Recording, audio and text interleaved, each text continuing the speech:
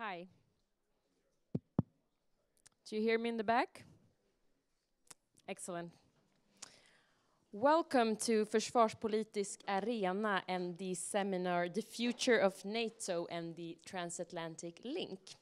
My name is Katarina Tracz and I'm the director of Stockholm Free World Forum, or Frivärld as our name is in Swedish.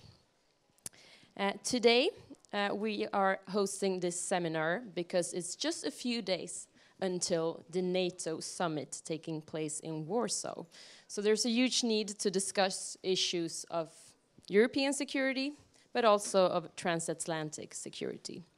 And for this purpose, I have two very distinguished experts with me. One is Edward Lucas, who is senior editor of The Economist, a writer, and also a senior vice president of the think tank CEPA in Washington, D.C.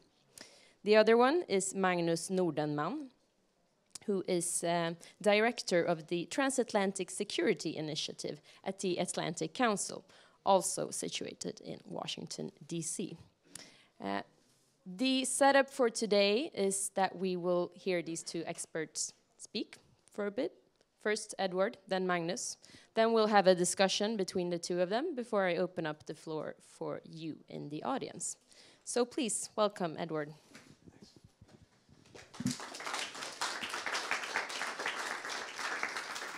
Well, thanks very much indeed, Katarina, and thank you for inviting me.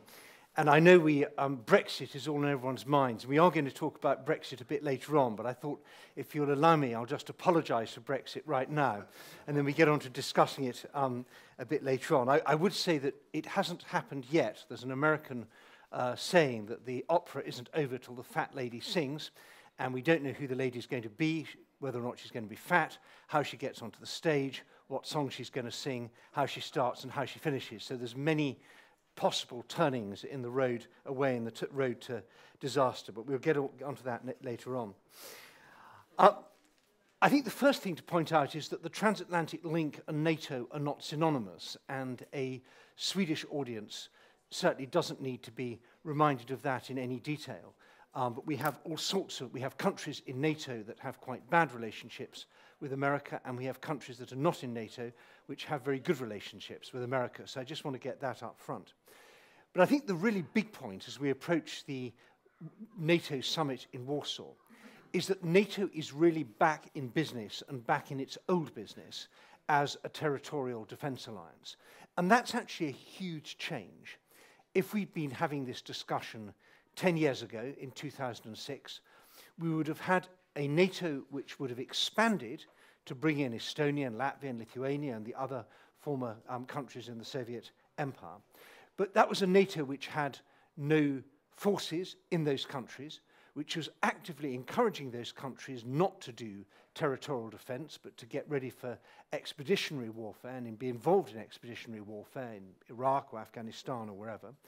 A NATO which had no plans for the defense of those countries, not even the most basic reinforcement plans, had no threat assessment. The MC-161, the NATO military committee that looks at threats, was explicitly instructed not to think of any military threat from Russia, because Russia was a partner, Russia was part of the NATO-Russia Council, and the whole settlement of post-1991 Europe was predicated on the idea that we were never going to be in a military confrontation with Russia, and therefore it didn't make any sense to see Russia as a military threat. And of course, because we had no forces in the region and we had no threat assessment and we had no plans, we also didn't have any exercises. We had very limited, very inoffensive exercises on things like minesweeping, and on improving coordination and so on, but that was all part of this very benign and I would say quite delusional picture. And what was so interesting was that the countries concerned could see that this was wrong. And Estonia and Latvia and Lithuania and Poland particularly were warning NATO, just as they'd been warning all the Western countries and had done actually since the early 1990s, watch out. Watch out, we know Russia very well, we see what's happening inside Russia, and we see the way that Russia is treating its neighbours, and we don't like it.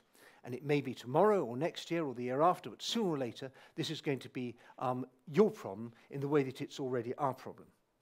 And that's really changed now. I think the big change was, first of all, the cyber attack on Estonia in 2007, closely followed by the war in Georgia in 2008, and then the Zapad exercises in 2009, in which the Russian armed forces practiced the invasion and occupation of the Baltic states, and there was also a nuclear weapons drill in which the putative target was Warsaw. And that really woke NATO up, and it's taken a long time. I give Obama huge credit for this. He turned up to the Strasbourg summit of NATO in 2009 and said, this is crazy. He was a new president then. He said, this is crazy. We have contingency plans to defend Norway. We have contingency plans to defend Turkey, which doesn't even more have a border with Russia, but we don't have contingency plans to defend the only countries that are actually likely to be attacked, which is the Baltic states and Poland. So the plans were drawn up, Eagle Guardian. They were originally reinforcement plans, basically involving Poland putting the best part of its armed forces in the Baltic states while they await reinforcement from the rest of NATO. That was quite good from a Baltic point of view, a bit less good from a Polish point of view. And those have now evolved into much more developed reinforcement plans, and the NATO summit this week in Warsaw is going to sign off on battalions being based in the Baltic states, American forces in Poland, new plans, and a much more sharp-edged approach to Russia generally. And that's all great, and I'm really glad it's happening, but we must always bear in mind this is a necessary, but it is not a sufficient condition. I think NATO is a little bit in the position of someone who has a hammer and sees every problem as a nail. And Russia is quite capable of causing difficulties in ways that NATO finds it difficult to react to. I would mention economic warfare. NATO can't do very much in terms of guaranteeing energy supplies or helping countries that are affected by sanctions. On propaganda, a very big part of Russia's arsenal. NATO has a Stratcom center in Riga. It's beginning to revive its strategic communications. But NATO can't really do very much about deciding whether RT is a big threat or not. What are we looking at the Russian messaging, say, in Poland or in Lithuania or these other countries, where it's very effective and powerful and destabilizing. NATO can't do very much about the use of organized crime. NATO can't do very much about psychological warfare. So in this whole wide spectrum of what we now call hybrid warfare, which Russia is so good at and which we've seen deployed to such effect in Ukraine, NATO is only part of the answer. It's also, I think, worth pointing out that NATO still is handicapped by its consensual decision-making. The really big worry is that something ambiguous happens in the Baltic states or possibly in Poland, and it takes NATO too long to make up its mind. And by the time NATO has made its mind up, there is a fait accompli on the ground. Maybe something very small, maybe something quite ambiguous, hard to work out. But by the time the North Atlantic Council has met, the facts are on the ground, and it's a case of whether we want to go to war to try and reverse that decision. And I think this is why NATO is thinking very hard now about political pre-authorization, things that the Supreme Allied Commander Europe can do really quickly before the North Atlantic Council meets, and also what is sometimes called the coalition of the speedy. The coalition of the speedy is countries which are willing to deploy really, really quickly on their own. Chief among those, the United States, but also my country, Norway, the Netherlands, maybe Germany, maybe even Sweden. Doesn't have to be NATO countries. But as soon as you see something happening which the intelligence says is alarming, you get a few thousand troops really quickly on the ground to show to the Russians, we know what you're up to, and if this gets messy, you'll not just be fighting the Estonians and Latvians and Lithuanians and a few NATO troops that are based there, you're fighting a much bigger coalition. So I think that will be very important. But I think fundamentally NATO is still in real trouble. And the biggest problem is that America is carrying too much of the load. And it is unsustainable that NATO continues to use American borrowed money. Why should America, with all the problems it has, both military problems as with China and so on, and with terrorism and all the other threats they have, but also their creaking infrastructure and all the things they need to spend money on at home, why are they borrowing money to defend European countries which say we're really, really scared of Russia, but we're not quite scared enough of Russia to spend 2% of our GDP on defense? Now, the big symptom of that is Donald Trump. It's one of the reasons why Donald Trump is doing well, is because when he says America has been taken for granted by its allies, that resonates, and it resonates justly. Now, we can say to the Americans, actually, you really need to be a European security power. You benefit from this. You need the Europeans to be strong and free and on your side. So there's actually quite a good argument for staying involved, but not to that extent, not to the extent that America supplies 73% of NATO's defense spending. So I think we've got a plan on the basis of the worst. We've got a plan on the basis that America is going to continue to disengage from Europe. We've got to plan on the basis that Britain, which is the most important military power in Europe, is going to be very distracted over the next few years with Brexit that we'll come on to. And we've got to think, how do we do defense in other ways? We have to broaden out from just the military side, but also to financial and cyber and information and all the other ways that Russia attacks us. But the good news is we can do that. I wrote a report a couple of years ago called The Coming Storm about Nordic-Baltic and Polish security. And I did something very simple, which was to add up the GDP of what I call the NBP9, Nordic, Baltic, Polish 9. Those 9 countries have a bigger GDP than Russia. Do the math. It comes to about 1.8 trillion for the Nordic, Baltic, Polish 9, about 1.7 trillion for Russia. You have a bigger GDP than Russia, and your defense spending, very crudely calculated, came to nearly 40 billion, and Russia's is 80 billion. Now, you could argue this means you don't spend enough on defense. I'd put it the other way around. I would say that Russia has to look at all sorts of security threats. They have to worry about the Chinese and the Arctic and everything. You only have to really worry about defending yourself. So if we're losing, and I think we are losing at the moment, Russia is on the front foot, we're on the back foot, we don't really have an answer to a lot of things that Russia's doing. That's not happening because we're weak. That's happening because we're weak-willed. And as Clausewitz said, the great German military strategist, if you have a contest between one adversary who has great means and weak will, and the other who has great will but weak means, then the strong-willed one will win. And that's why Russia is winning. It's winning because it's willing to accept economic pain, it's willing to take risks, it's willing to lie about what it does, be really ruthless and canny in a way that we just aren't. So if we want to match Russia, we have to get our act together, and then we would not find this so much of a problem. That's it.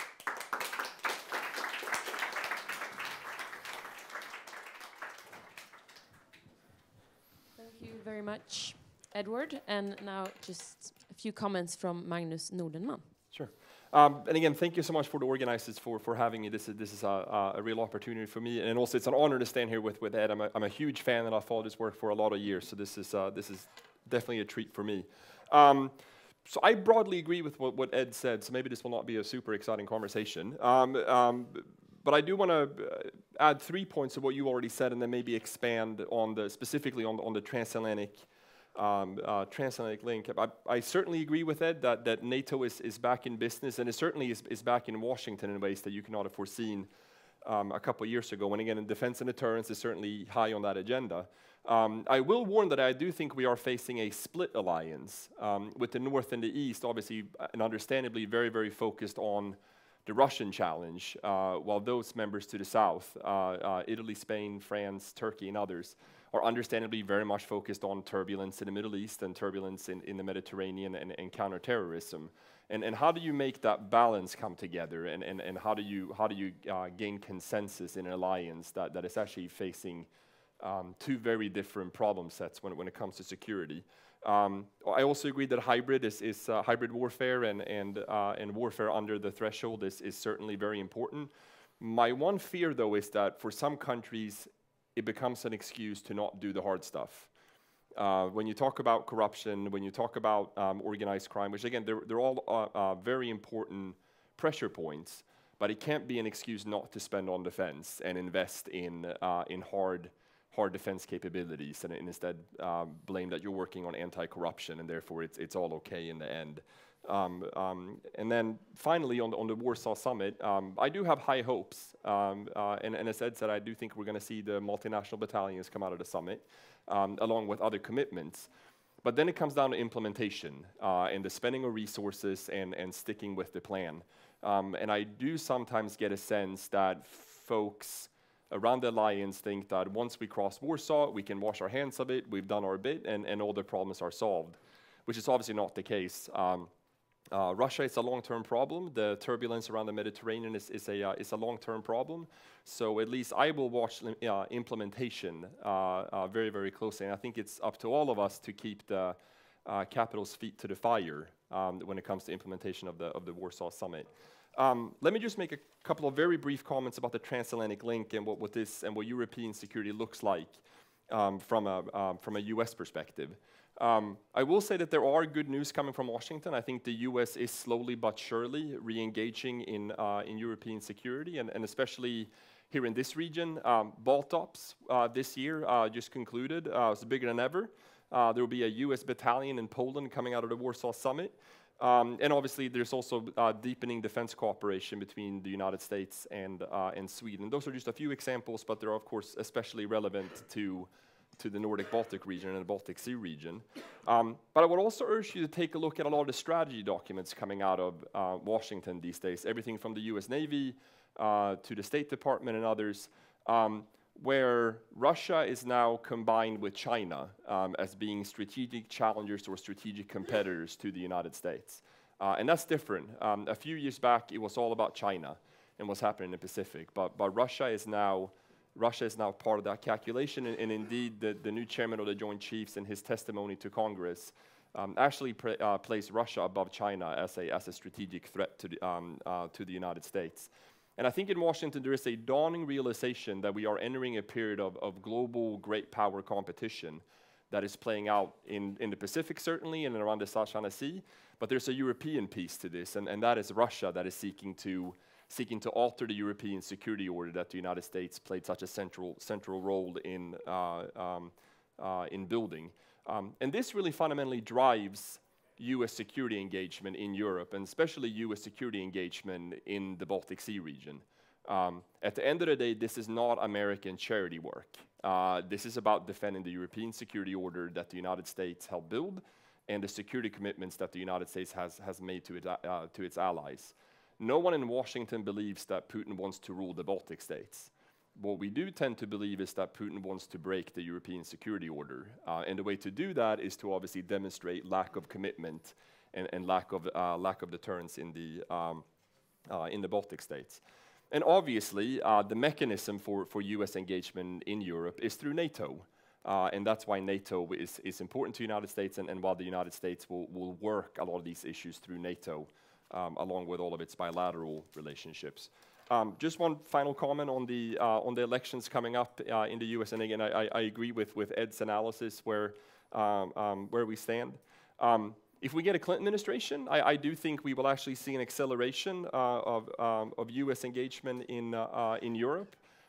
With the Trump administration, all bets are off, and no one really knows what will happen. I think that's actually why Brexit sort of scared the crap out of all of us, because it shows the power of populism and the unpredictability of populism, and there certainly is a populist movement in the U.S. currently.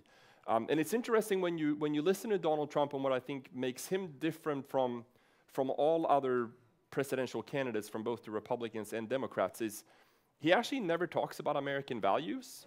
He talks about deals, and he talks about making America strong and that America will win. And whether it's a George Bush or a Hillary Clinton or an Obama or a Dole, pick your candidate. At some point they make a justification about or an explanation of what the US is about and what the US role is in the world, and defending a liberal order and life, liberty, and pursuit of happiness and all that good stuff. Trump actually never mentions it. It's all about being strong and winning. So I think he's a deal maker. He's not about defending a global system built on liberal values. And I think he thinks he can make deals with a China and a Russia. And that certainly, I think, down the road has implications for a Ukraine and for an Estonia and for a Sweden and for a Poland and so forth. Final point, though, here is even if Trump loses, and I think at the end of the day, if I was going to bet $1, he will not win the election.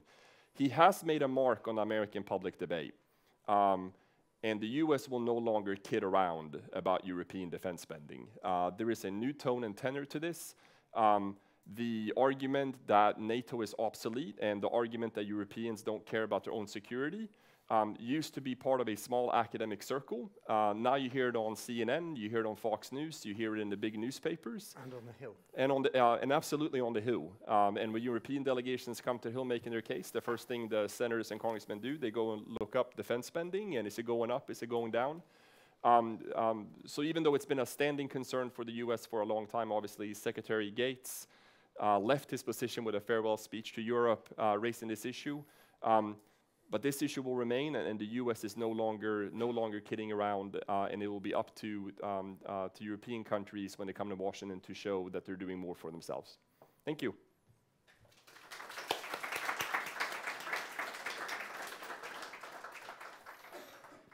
Thank you, Magnus, and thank you, Edward, for these interesting and excellent remarks.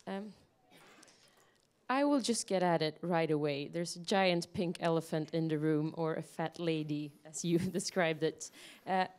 We'll get back to NATO and the transatlantic link, but what about Brexit? What are the implications of Brexit for European security in the first place, but also for the transatlantic link?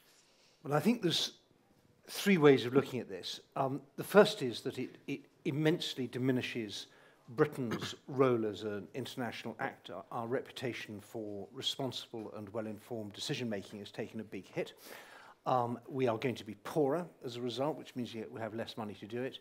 We'll have to do security. We will have less attention, and a lot of our international relationships are going to be governed by our quest for economic survival. So if we're talking to, say, the Germans, maybe under a future Chancellor Sigmar Gabriel or Chancellor Steinmeier, who knows, these nightmares can happen. Instead of saying to them, you've really got to get your ducks in a row as far as NATO is concerned, we'll be saying, sorry, please can we revisit the question of passporting for our financial services firms wanting to sell into the German market. So in all sorts of areas, we are going to be the demandeur. We're going to be asking for things, and a lot of those things we'll be asking countries who are not as strong on Atlanticism and on European security as we are. And I think security will be sacrificed. So that's bad. I think we also impose huge costs on our allies. I was mentioning earlier, there's a lot of things that NATO can't do, and the EU can do them. The EU has been really good on energy security. It's stopped South Stream. It's demolished Gazprom's corrupt and coercive business model all over Europe. It's built north-south gas grids, better storage, better data, liberalised, unbundled, liberalised, and actually taking Gazprom to the cleaners in the Competition Commission.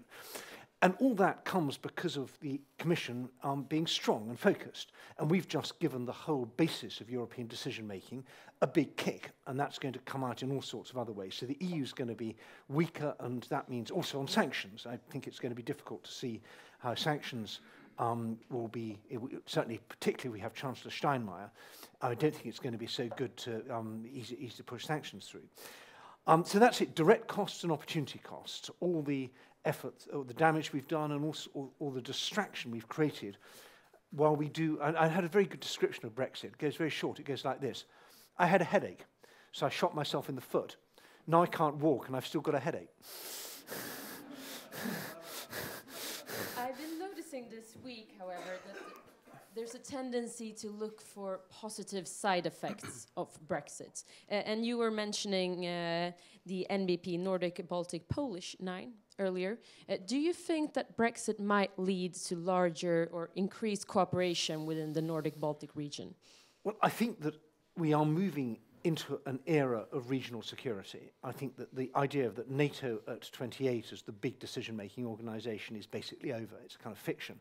And actually, I mean, if you look at intelligence cooperation, there's Putin on the phone for you, intelligence cooperation with Sweden is better than with some NATO countries because we can't trust them, and we do trust Sweden. But the UK is stressing now that it is still a committed NATO partner, and it will commit a battalion and so forth. But I think the focus of that commitment is going to be increasingly towards this Nordic-Baltic theatre. And I'm kind of worried about this, because I think if we focus entirely on defending the Baltic states, that's framing the conflict in Russian terms. They're saying it's a bit like if you said, can we defend West Berlin during the Cold War? And the answer is we can't defend West Berlin. We can fight bravely. You know, we have soldiers there who will fight bravely and die for sort of 2 or 3 days. Meanwhile, all of NATO will attack the Soviet bloc everywhere, and that's a very good deterrent. And I want our deterrent to be very broad in geographical terms and very wide in terms of all things we can do, finance, cyber, information, all sorts of other things. So I worry about focusing our efforts on the military defence of the Nordic-Baltic theatre, but I do think it's coming. That is where the action is in terms of what NATO can do and in terms of the military thinking and planning. All right, so I want to pose a question to Magnus as well. You were mentioning the frustration in Washington over Europeans not spending enough money on defense, and actually this is a question for both of you. What will it take for Europeans to start treating their defense seriously in terms of defense budget? You said that the US will no longer joke around. Will that help? It's a good question. I actually don't know. I mean, what's interesting, what I think the Obama administration has tried to do is actually dial U.S. engagement back. So basically, in that sense, forcing the allies and partners to spend more. But now I think they're obviously looking to dial it back up again. I mean, look, the basic American argument is it's one of incentives. As long as we're prepared to spend at the end of the day, the Europeans know that incentive structure, and therefore will not spend as long as they think that the Americans will come riding to the rescue at the end of the day. So what does it mean, this stop joking around, like in concrete terms? Because I do, so that would be my next point. I do think at the end of the day, this uptick in American interest cannot be sustained if we just go back to the old way of doing things. So again, there's a clear case for it in Washington today, but as Ed pointed out, there's lots of other things that we could be spending our money on, including domestically on airports and roads and education and so on and so forth. So I do think there's a window of opportunity to invest now. But long term, this American engagement will not be able to be sustained without European investments. You agree, Ed? Well, last time I was in Washington, I heard some congressional aides saying that their lawmakers, their senators and congressmen, were thinking that in future, in NATO, you will not be only candidates for top jobs. Candidates must come from countries that are either spending 2% on defence or have rising defence spending, and that would be a very tough one for some of the big countries that don't spend. I'm not sure whether that's sustainable, but I think even if America put that on the table, that would really wake people up. So it's about getting the fancy jobs. Well, if you want to be taken seriously in NATO, you've got to be either have 2% or be moving towards 2%. And I think America's quite good at putting pressure on this. And it's I think it's going to be quite unpleasant for countries that are not playing along. Is it possible that we can see some sort of super group within NATO, the countries that spend 2% and more, sort of like a security council, but within NATO? Well, I think this is getting back to the coalition of the speedies. It's not just what you spend, but what you spend your money on. And it doesn't. I mean, 1% of German GDP is huge, but they spend it on a lot of the wrong things. 2% of Estonian GDP is tiny, but they spend it on the right things. So I think you're going to see coalitions of the willing and speedy. Which will be a sort of super NATO or mega NATO or core NATO or whatever, who are actually really interested in doing real defence. You may get a similar sort of coalition in Southern Europe with people who are really interested in protecting the external border of Schengen land and projecting European power beyond the Schengen land border. But I think we are moving rapidly away from these kind of simple, tidy, this is the EU, this is NATO, this is all sort of nice, easy stuff that you can do with a few lines on a bit of paper. We're moving into a much, much messier world. And the change is accelerating. We are moving faster and faster towards this messy future. Can I add one nuance to this? Yes. Along these lines, I mean, along with Ed said, I think another way for Europeans to up their game is actually in various ways showing support for the broader US global security agenda. I mean, after all, the US is not European Santa Claus. It's a global superpower that has interest in Asia, that has interest in the Middle East.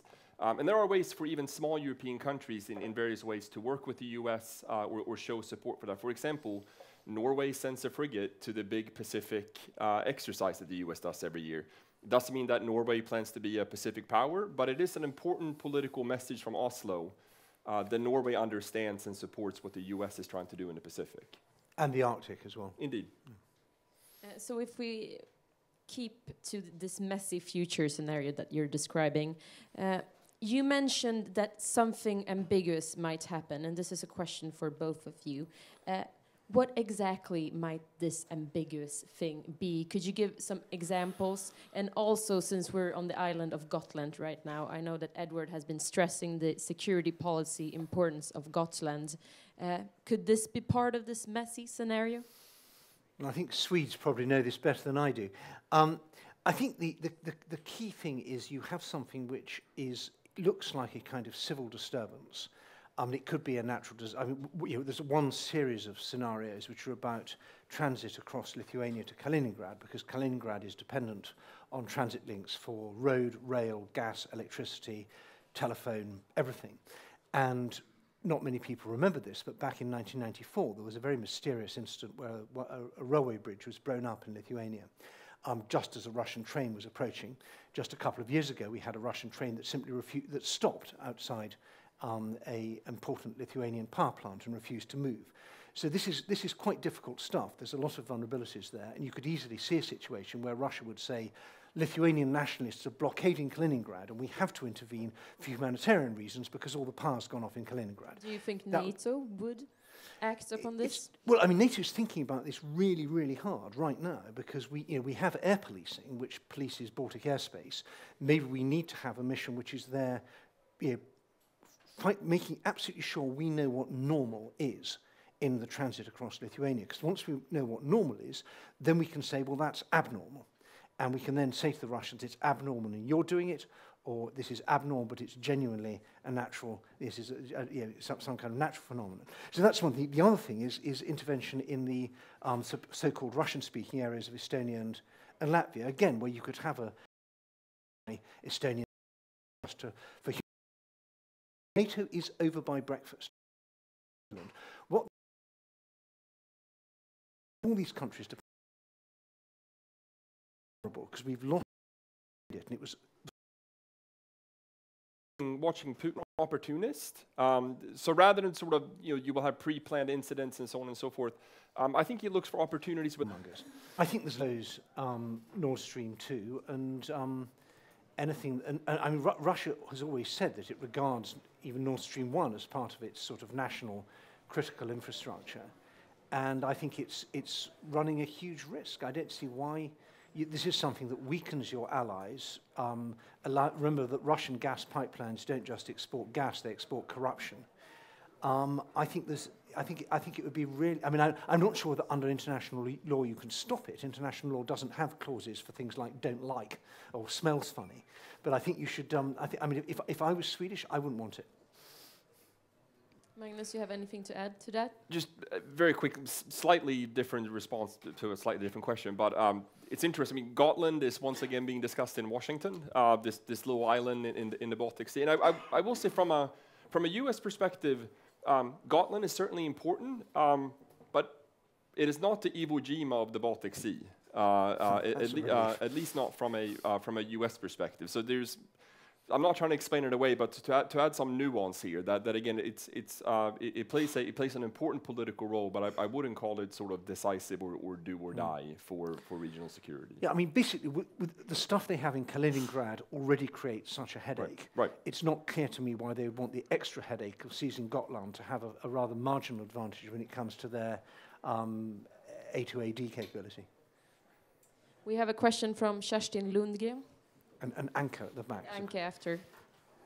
Well, you mentioned my name, so I just want to ask, because you talked about US perspective, UK and Russia, but are there any political interests in EU countries to break up, to build their own defense model? And are they playing also poker in this? Any views on that? We'll ask Anke to pose her question as well. Can we get the microphone to the back? And it's Anke Schmitz-Feldman from Stick your hand up, Anke. UI. Kom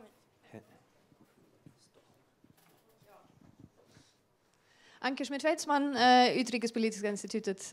I wanted to push you a little bit further on one of the other elephants in the room, which is, in my mind, Germany. And I would like you to reflect on what does it take for perhaps the other NATO and even EU member states to explain to countries such as Germany and to politicians in Berlin to understand what most of us here have understood, that perhaps the type of engagement that was pursued during the 1990s and up until January 2014 and beyond, that perhaps will not create greater stability. So politically, what does it actually take to explain that the Baltic states and Poland are not just anti-Russian, Russophobic and provoking and just warmongering? How can you, if you have to talk to those politicians that seem to have a very hard time to understand the severity of the situation, how would you explain that to them? Thank you. We have two final questions, one regarding EU and tendencies to sort of build an alternate defense, and the second one regarding Germany and Germany's response to Russian aggression. I'll be very brief on both of them. First, on the EU issue, I think it's actually the trajectory is actually pointing in a different direction. I think we're actually seeing more EU-NATO cooperation, and certainly again to meet some of the hybrid challenges. But then I think one should also be clear. The Baltic states entered NATO not because they were looking for protection from Portugal. They were looking for protection from the United States. And the United States is not a member of the EU, but it is a member of NATO. But again, I think there's actually lots of synergies, and as you said, I think I agree it'll be a messy world, and these organizations will have to play overlapping roles. And on Germany, I actually see positive signs when it comes to defense spending, when it comes to engagement on hard security and defense in Europe. So I actually do think that overall, slowly but surely, Germany is actually moving in the right direction. I think with European defence, there's a lot of talk. It's a bit like people saying we need a European intelligence agency, and that's fine, but nobody actually wants to share their own national intelligence. It ends up being sort of, the sort of open source things. I think there's just in the same way that Euroland, the Eurozone, is turning into a sort of country with a sort of economic governance, I think Schengenland is turning into a sort of country which needs to protect its frontier and project power beyond the frontier, and that's continuing, and that will happen in cooperation with NATO, and that's good, and it's in unprecedented levels. And America wants Europe to have more defense capability, and the idea that this is some kind of anti-American thing, I think, is wrong. So I think one could hypothetically imagine a sort of Franco-German superstate with enormous military capabilities that shrugged off the American alliance, but I can't see it, and it would need to be extremely expensive. And on Germany, I think we rely hugely on Merkel, and I always advise people just remember what it was like under Schröder, and it could easily, there's no built-in. I don't think there's a built-in Atlanticist majority in Germany right now. We are lucky to have Schröder, and von der Leyen, I think, is a terrific defense minister, and the Verfassungsschutz is catching Russian spies, which is really good, and putting them on trial and deporting them. This is all really encouraging compared with a few years ago. But there's still a very deep German belief that, as Helmut Schmidt said, we should always talk to Russia as a neighbor and never as an adversary. And Russia plays on that ruthlessly, and it penetrates German structures. They exploit the Russian population in Germany. They play on both the far left, Die Linke, and the far right. I think Germany is a great test bed for all the different sort of soft things in this hybrid warfare, psychological warfare that Russia does, and they are doing quite well at it. Thank you very much, Edward, and thank you very much, Magnus. We are out of time. I would also like to thank you, the audience, for coming here in the end of what must have been a very busy day for all of you. So a big round of applause. Thank you.